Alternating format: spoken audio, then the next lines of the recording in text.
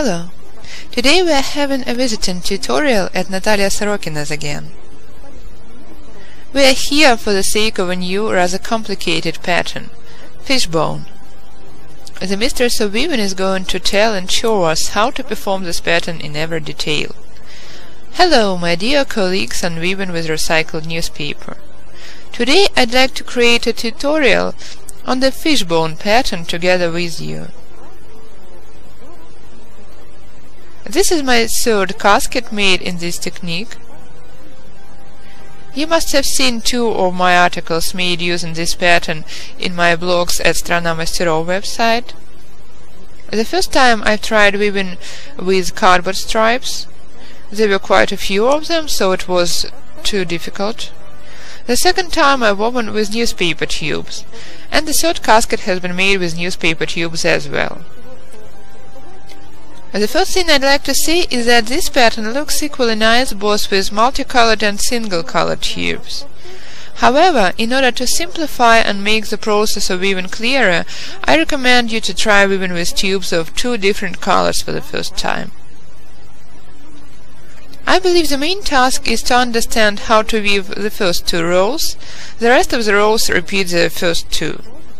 Well, let's consider the process in detail on the example of some other articles. Here I have made a semi-finished piece. It is going to be an oval casket with a cover. I've woven a few rows in the technique of a regular 2-tube rope. Then I've woven a row in the technique of a 3-tube rope. You must weave a 3 or 4-tube rope. Why? Because the loops of a 3 and 4-tube rope are bigger and it is easier to insert additional tubes into them. We finish the row. Here are the tails of all the 3 tubes sticking out, so we don't continue weaving. We take new tubes and start weaving our pattern. The first row consists of gluing additional tubes of some definite color to each pole. In my case, I'd like to start with brown tubes. I'm going to insert brown tubes into the brown row. I'd like to say from the very beginning that the number of the poles is of no importance.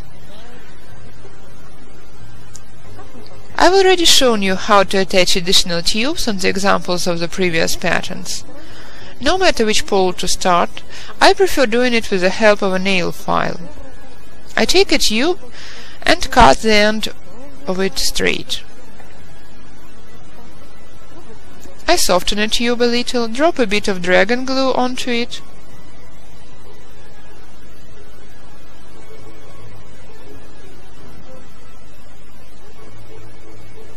And insert, like this for example, behind a nail file.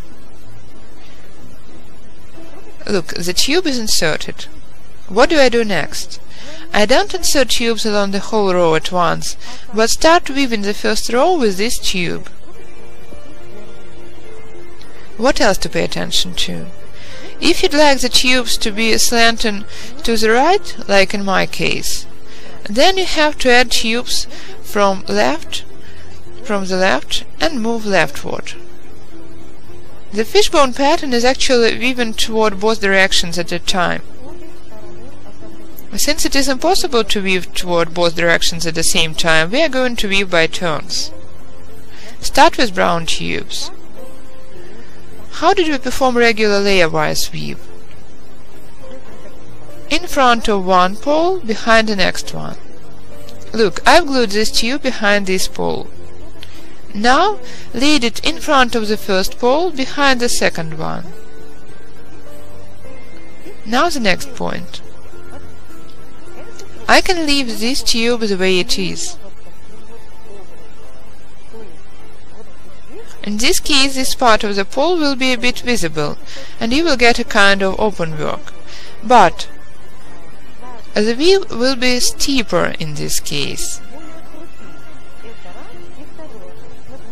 If I lead the working tube round at the same angle, it is long enough to leave the pattern up to 10-12 centimeters, about 4-5 inches.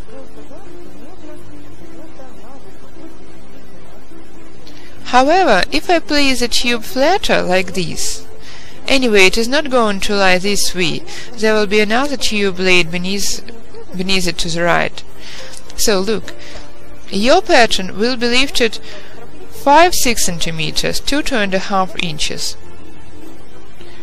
I draw your attention to this fact in my second book. The height of the pattern depends on the angle of slope of the first tube. I'm not going to make a slope like this, I will make a flatter one, this way. The pattern will get raised anyway because the second row of tubes is going to be directed oppositely. So, we have already glued the first tube. Continue. As I've already explained, since the tubes are slanting leftward, we move rightward. Well, actually it is not convenient to insert tubes to the right. Insert a nail file here, take a tube again, drop a bit of dragon glue, press the tube a little and insert. That's all. Lead the tube as we did, in front of the first pole, behind the second. Here I've got 2 tubes already, one tube lying over another. I do press the tubes, but you may do without it, in which case your weaving will be more open work. Continue weaving. We attach an additional tube to each pole. Here we've inserted almost all the working tubes. There is the last one left. Make sure there is one working tube behind each pole. There is no tube behind this pole. So, in order to get it behind this pole, in front of this one and behind that one, I have to attach it here. How do I do it? You can lift these 2 tubes a little. They are going to lie back where they are supposed to be afterwards. You see, I've inserted a nail file already. Drop a bit of glue and attach the tube right here. Drop some glue, raise these tubes again in order to make it easier, placing the tube here like this, in front of the first pole, behind the second one. Now I place these 2 tubes back where they are supposed to be. Smoothen everything wherever necessary. Now I've got a brown tube behind each pole. Now we have to attach one more row of tubes. This time I'm going to add pink tubes. I've got 36 poles here, which means 36 brown tubes and 36 pink ones. You may start attaching tubes from any pole again. How and where to attach the tubes? Let me show you the casket I've made once again. Please have a look. Here the pink tubes are attached, and then there are green tubes. A green tube is supposed to lie in front of a pole but behind a pink tube. The same in our case. A pink tube has to go in front of a pole but behind a brown tube. How do we do it? I take a pink tube, press it a little in the same way, drop a bit of dragon glue. You may start from any point. While the brown tubes were slanting rightward, the pink ones are going to be slanting leftward. So I'm going to move in the opposite direction, to the right. Take a look once again. I have to place a pink tube in front of a pole behind of a brown tube. I lift the brown tube a bit to prevent it from interfering, and here, look, in front of a pole behind a tube, here and insert my pink tube. Like this. That's all, I've inserted it. What next? I have to place it the way it has to lie as well. The principle is still the same, in front of one pole behind the next one. Don't pay attention to this tube so far. Look, in front of this pole behind the following one. I place a pink tube here, above a brown tube. If I placed it in front of a brown tube, what would I get? In this case, this tube would go where it is not supposed to be.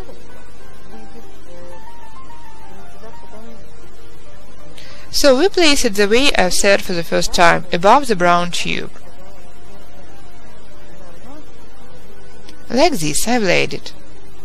That's all. Now we are moving in this direction. I bend this tube this way. Now I'm going to place the pink tubes onto it.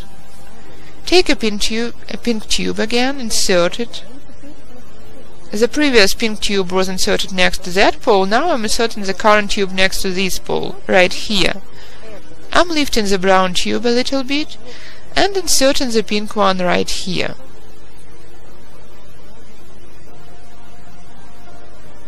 Drop some dragon glue. Got it. The tube is attached. Take a look once again. The tube goes in front of this pole and behind the next one. Lay the tube. The pink tubes lie over the brown ones. Continue up to the end of the row. Again, look, I bent this tube to keep it from interfering. I'm going to lay a pink tube onto it, lift this tube to make it easier. I'm showing you the way I insert the third pink tube. Look, the second tube was here, so I'm going to insert the third one here into this loop. In front of the nearest pole, behind the following one. And this way up to the end of the row.